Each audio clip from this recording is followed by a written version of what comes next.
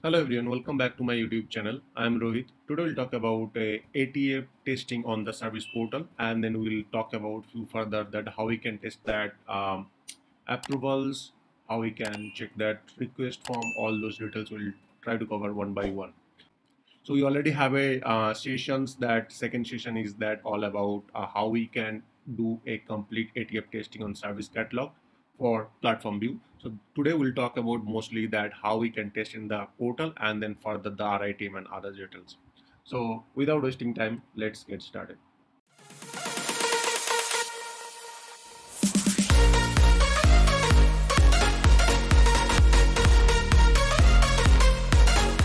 So in last video, I took that a record producer, and this time I'm going to take a service catalog which have a workflow. So this, if you see, this is the manage knowledge ownership groups, and whenever you select a create a groups, ownership groups, it will ask the manager, group member, and then putting the descriptions and name. It will create. It will go for approval, and it might be create further groups. So we are going to test this functionality first through that our ATF. So first thing is first. So let's first do a normal testing that how it is behaving, and then further we'll see that. So to understand that, what we have to do, I'll quickly open this workflow and show you that what are the things it is going to achieve that. Then only you can understand or do the complete testing. So very first thing is that you can see whenever this we are going to cover that positive scenario. There could be a multiple scenario, but we are going to cover the positive scenario. So first, if you see here the create ownership group, if you choose the create ownership group and then submit that, it will go for a approvals, and then once it is approved, it will create a group and it will be complete that. So this cycle we are going to cover as part of the ATF. So what we are going to do that, we will check that whenever we load these forms, the what fields are visible. So these fields are visible or not, and that is mandatory or not. And once we click the create variables, these are the fields are mandatory or not. And after submitting that, it is generating approvals or not. And then after approve, it is going to create a group or not. So these are the steps we are going to cover today during the portal definitely. So what we are going to do, we are going to create in that ATF, we are going to create a test here. And this test, we are going to create a new test. Again, if you don't have basic knowledge, please go and watch my previous video. We already done two video. One is the basic ATF testing, and another is the service catalog testing on the platform. So go and watch those. So I'll select that portal, and then I will just save that. So first we have going to create a catalog item, and then if I go back, this this catalog item is going to be tested by all the user, can be done by all the users. So what I am going to do, I'll click add step and then create user, and then let's take a example. I am going to do something for ITIL maybe. So first name I'll put that ITIL, last name is the user. So this user have a ITIL user. If you want to set the user manager, we are not going to set anything right now, or else if you want to set the manager, you can set from the pillar also, or you can select that from here. So let's set that the demand manager is the manager for that user. Now in the role, I'll set that ITIL role for this user, and then submit. So first steps is the user creation is done. Even if you want to add take any existing user, you can take. Now we'll do add steps, and then we'll scroll down, and then here service catalog service, and we will select the open a service catalog. Click next.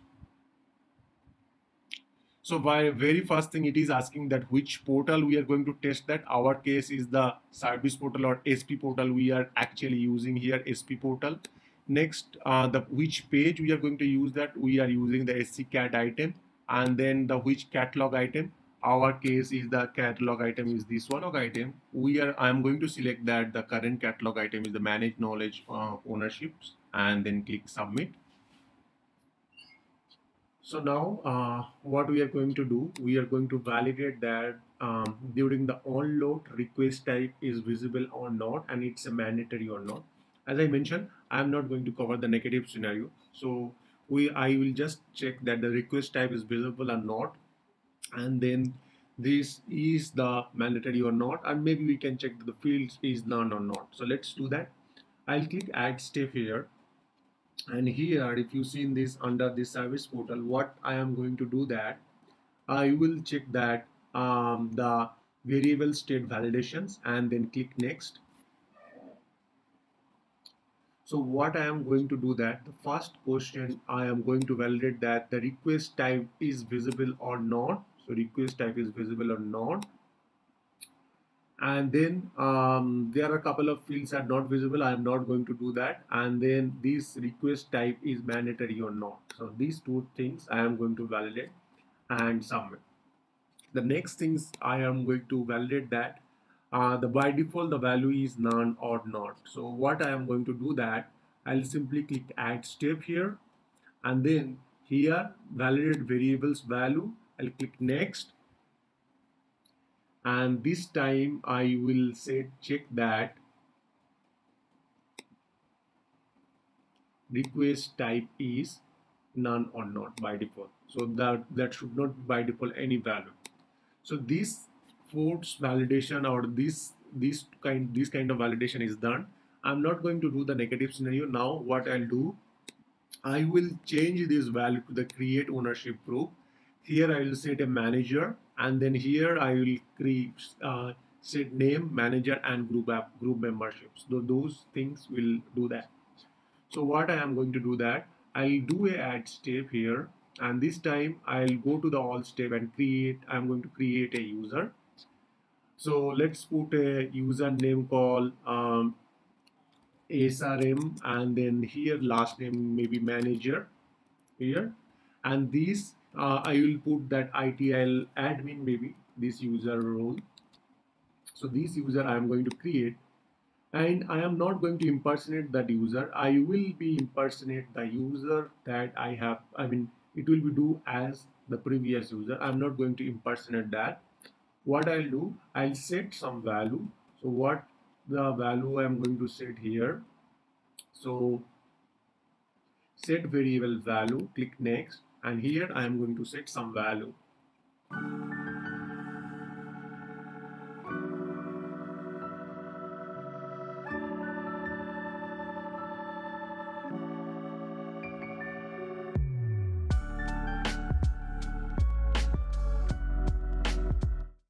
I'll just submit that. So in these steps, we are going to set some value, and finally we will order this catalog item. So what we'll do, if you see here, there is no add to cart button, so we do have the order now button. So we will order this catalog item. So if you see here, order this catalog item and then do the next.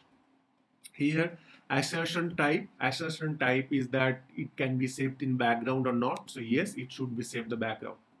So in this case, we have successfully ordered the catalog item. We have not covered that normal things. Now what we'll do, we will do some additional test. Let's say first thing we are going to do that. So request is successfully submitted or not. That will give you that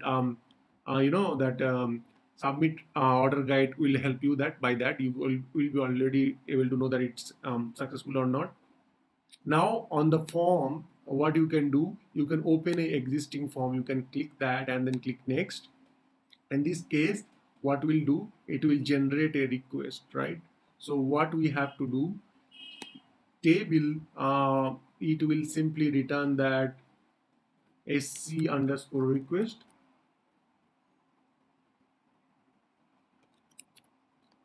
So it will return that the catalog item, whichever is that submitted, that this will return me that request. Okay, so we'll select that order a catalog item here and then record and then submit. So this way we can be able to open the request, and then if you want to validate that certain fields, we can do that. Okay, so what we'll do, I'll simply click run test and see that it is working or not. So we'll do the run test.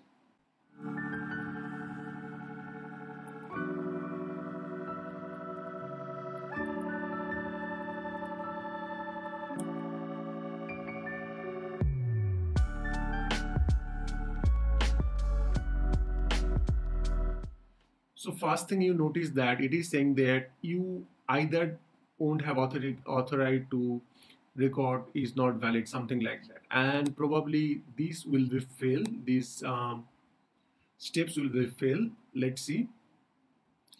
If I go back, it is fail, and then because it's fail, all the other result are fail. So what happens? This manage catalog item definitely have a certain role to see that this catalog item. Let's see. So if you see the failure scenario, what it is saying that failed to open the catalog item. If I go back to the SCCAD item table and open this manage knowledge ownership group, and available for, you can see the ownership group item access. So it is only available who have the knowledge domain expert or knowledge admin. They will be able to access this role, so access this catalog item. So what we can do, I will simply or remove this available for, I will just simply remove this for the timing. I'll just simply remove this available for and try to test that, and let's see what is happening. So if you go back to the test result, if you see the first it is getting filled. So now we'll test one more time and see it is working or not. So click run test, and here. So this time it is existingly running on this this runner, and then you can see this managed knowledge ownership group is open.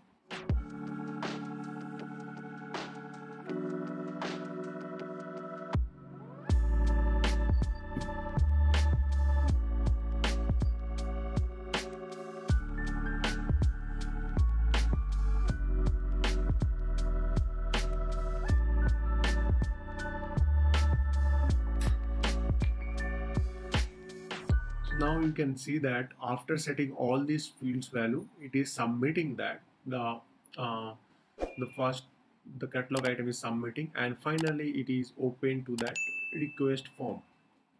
So in our next video we'll talk about that how we can validate the form, and then we'll talk about that how we can validate the RITM, and then how we can check that approval is getting generated or not.